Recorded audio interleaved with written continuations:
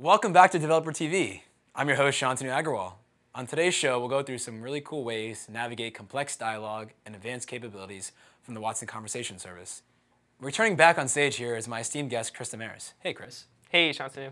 So Chris, this show's gonna be slightly different today, where we're gonna kind of walk through different scenarios and showcase some of the new cool features that came out with Conversation. Can you give us, and me and the audience, a bit more background on what we're about to go through? Yeah, sure. So we're going to show a customer service bot for an electronics store. Okay. So think of things like helping to order a laptop, make returns on something, but within this bot, we're going to kind of show some more advanced capabilities that we have in the tool. Building a chatbot today can require a lot of complex logic and so on, but we implemented a lot of things in the tool that made it easy to handle these situations. So let's kind of walk through a basic flow first. Okay. So into the Try It Out panel, it's going to say, who do I have the pleasure of talking to today? Yep. Give my name, Chris, if I can spell it right. It says, nice to meet you, Chris. How can I help? So let's just go through the simple scenario of ordering a laptop.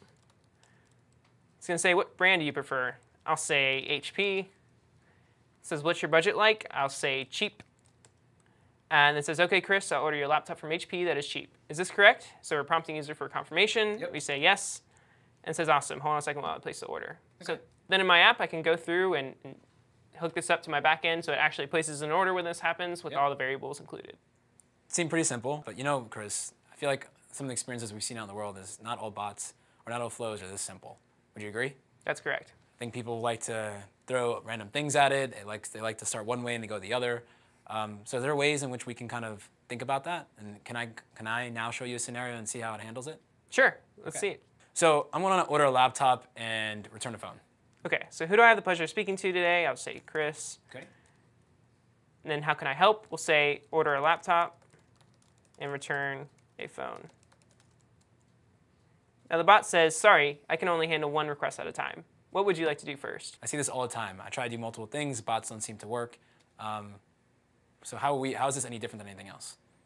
True. So it's tough to handle a sentence where the user wants to do multiple things at a time. Okay. Right? Human agents will say, OK, I'll keep that in mind. But let's handle this first thing first. Yeah. So what we're doing here is detecting if multiple things are being said in a sentence, Okay. and then asking them to continue on with a single thread. Great. So how are you doing that in the back end here? Yeah, so let's go into the dialog tree. And I have the second node set up here called disambiguate. Yep. And if I open this up, essentially what I'm checking for is if the top two intents returned are above 40% confident, Okay. then we're going to give this response of, sorry, I can only handle one request at a time. What would you like me to do first? And so why did you pick 40%? I picked it because I didn't have a lot of training data, and so my confidence scores in general are pretty low.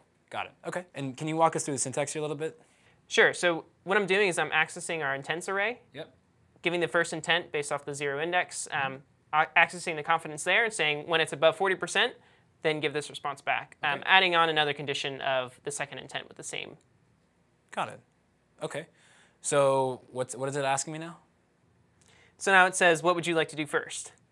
Seems reasonable request. Let's say I want to order this laptop. OK, so order laptop. Now, what brand do you prefer? We'll go with HP. Cancel. What's your budget like? Are you looking for cheapest? Actually, I don't know yet. I need to return my phone first, see how much credit I get, and then I'll decide what my budget's like. So can we get out of this? I need to start my return instead. OK, so a user would come in and say, cancel order. And so the bot says back, OK, canceling this order. Order has been canceled. Huh, interesting. So what just happened there? So there's a few things. The main point, remember, slots are a way to collect information, and if it's not found, to keep prompting for it. So it's pretty tough in some cases in order to exit, except for we have this concept of manage handlers. OK. And so for those of you who are out there who haven't seen slots, there are other videos that talk about slots in more details, and we have a great description in our documentation. So take a look at slots to understand how to set this up. So Chris, what is manage handlers? A handler, in a way, think of it as a global intent that's across just this slot. OK. So if at any point in the flow of this slot, the bot recognizes this intent cancel, then I'm going to give the response, OK, canceling this order. And then in the actual settings, I have this final option that says, and finally. So there's three options within this, say prompt again, skip current slot, and skip to response. Okay. What we're doing here is we're skipping to response. And so if the user says cancel, then we're going to forget the rest of the variables. Yep. So the user wants to exit and then break them out of the slot. Now there's another thing to keep in mind as well. If the user cancels, but they filled out 2 of the variables, and they keep on talking to the bot and they want to order it again, because you had already saved those as context variables, it'll remember that. But I don't want it to remember that.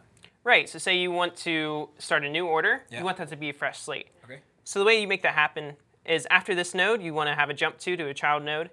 And this will set the condition to true, so it'll always fire right after. Got it. So if the order is confirmed or if the order is canceled, the syntax will look the same. We're taking, within the context, all the variables that we set within the slot and setting those to null. Makes sense. Restarting back to new for the next version. Exactly. So now, Chris, I want to actually keep going down this flow. I want to return my phone. OK, so let's say return phone. So it's going to prompt and say, what is your order number? So I've seen this one before. And my question to you then, Chris, is sometimes we have input that's not natural language. Whether it's alphanumeric, whether it's special symbols, how do we handle it in the system today? We can use something called a pattern entity. So pattern entity will detect a pattern based off what you give it, and then store that value. And so the benefit is, in a normal entity, you set a list of values, right? And then it can only be one of those values. Whereas in a pattern entity, you set what kind of pattern you're looking for, and then if whatever it detects based off that, it'll return that value for you. Got it. Do you mind showing us what it looks like? Sure. So within the Entities tab, I have 2 pattern entities set up here, email and order number. Okay. So within order number, all you have to do is say add new pattern value rather than add new synonym. Okay. And then I have this pattern expression here. Got it. So essentially, it's detecting the first 3 numbers and then first 3 letters after that, and then storing that as the expression.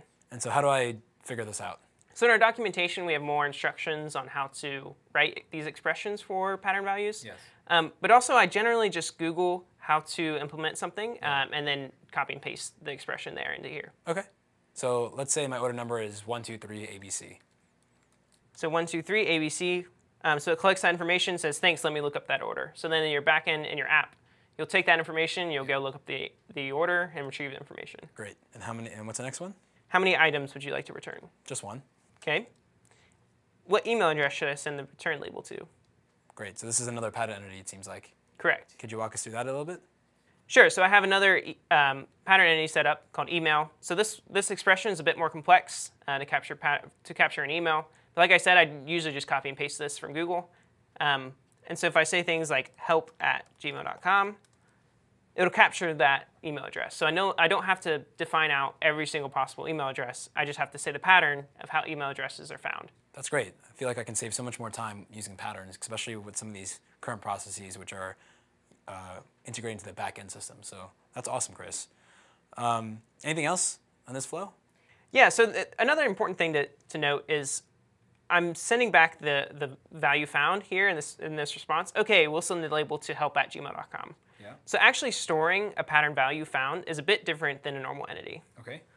So within this slot, the normal way is I look for sysnumber, I store that value in my context variable number, and then it works, right? Okay. But within a pattern entity, because the actual value that you're storing is just an expression, you want to save the value found, not the expression.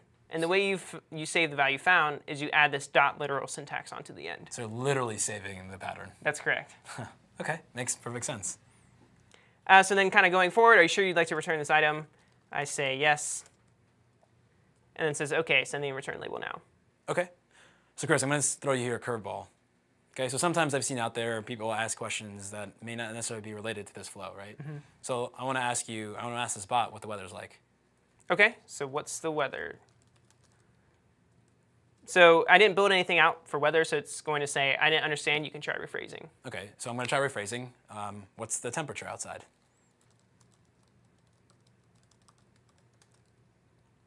So it says, can you reword your statement? I'm not understanding.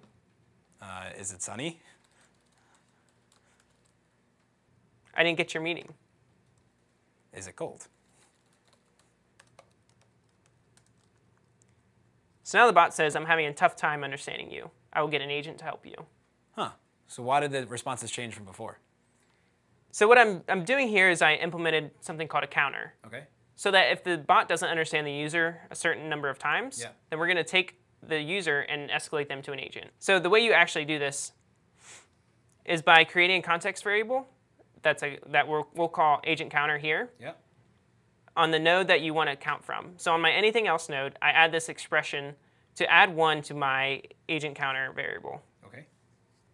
Right? And then in the node above this, I have a condition for when this context variable is above 2, Yep. then I'm going to escalate to it. Got it. So that's basically what just happened here. That's correct. Okay. Now the last important part when you're setting a counter is that you want to create the counter at some point. Yep. Set it to 0. So in my welcome node, I'm creating this context variable agent counter and setting it to 0 right away. Got it. So what I take away from this and related to our earlier topics is every time you do these special features, you do need to remember to reset it back to 0 or null. Correct. Okay. Makes perfect sense. Anything else, Chris? I think that's about it. Awesome. Well, thanks so much for coming out today. No problem. If you're building with conversation, go back to Workspace and try out these advanced practices. Check out our documentation for more information. And if you're new to conversation, sign up for a free account today.